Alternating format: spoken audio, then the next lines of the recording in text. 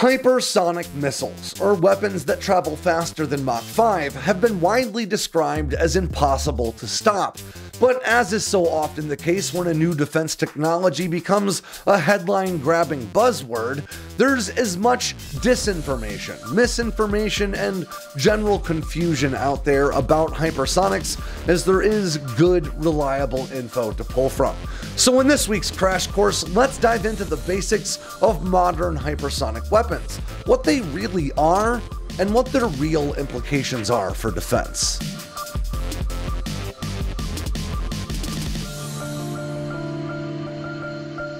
Before we can make any real headway discussing modern hypersonic weapons, we've got to run through some definitions first, starting with the word hypersonic itself. Traditionally speaking, hypersonic is a word we'd use to describe objects traveling fast enough to affect the basic chemistry of the air that they interact with, and that tends to start happening at right around Mach 5 or around 3,838 or so miles per hour, depending on altitude. But that's the twist. Being a modern hypersonic missile requires a great deal more than just speed. Germany's V-2 rocket of World War II fame was more than just the world's first ballistic missile. It was, technically speaking, the world's first hypersonic weapon as well. It would travel at speeds in excess of Mach 4 during its powered ascent, and in excess of Mach 5, or at hypersonic speeds, during its unpowered descent. And since then, pretty much all ballistic missiles to enter service, including all of the nuclear-armed intercontinental ballistic missiles, or ICBMs, in service around the world, have all been hypersonic in nature. So when we talk about modern hypersonic missiles, we're talking about much more than speed alone.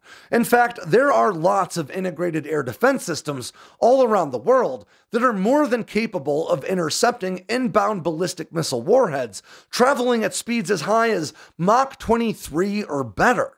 What separates modern hypersonic missiles from these high-speed weapons is the ability to maneuver while traveling at those high speeds, and that makes all the difference. Modern air defense systems work by assessing the trajectory of an inbound weapon and predicting the rest of its flight path. They then launch an interceptor, a missile of their own, at a point further along that predicted flight path so that they'll collide when they both reach that point, sort of like leading a receiver when you throw a football.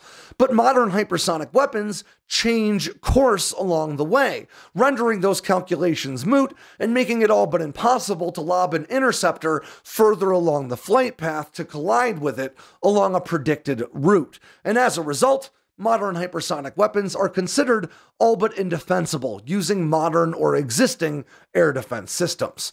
Now, modern hypersonic weapons achieve this in one of two ways, and as such, they come in one of two categories. The first are hypersonic glide vehicles, sometimes called boost glide vehicles, and these are the only kind of modern hypersonic weapons in service anywhere around the world to date.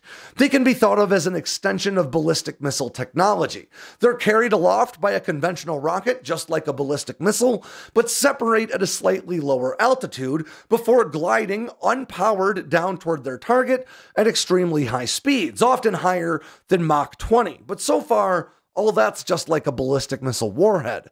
It's during that final stage of the descent, however, that these hypersonic glide vehicles maneuver, using either control surfaces or thrusters to change course along the way to make them far harder to shoot down. And as a result, they may actually reach a target slower than a conventional ballistic missile would, but there's a much better chance that they'll get there without being intercepted.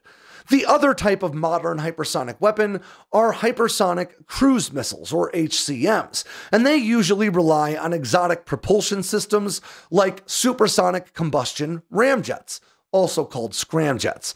Now, these weapons can be thought of as high-speed suicide drones. Rather than flying along an arcing ballistic flight path like glide vehicles do, they're powered through the entirety of their flight, and often at a much lower altitude along a more horizontal trajectory. They're just like regular cruise missiles, but at much higher speeds. Now, these weapons are also very difficult to intercept because of their high speed in conjunction with their maneuverability, but they're much slower than hypersonic glide vehicles, usually more like Mach 5 to Mach 10 at best.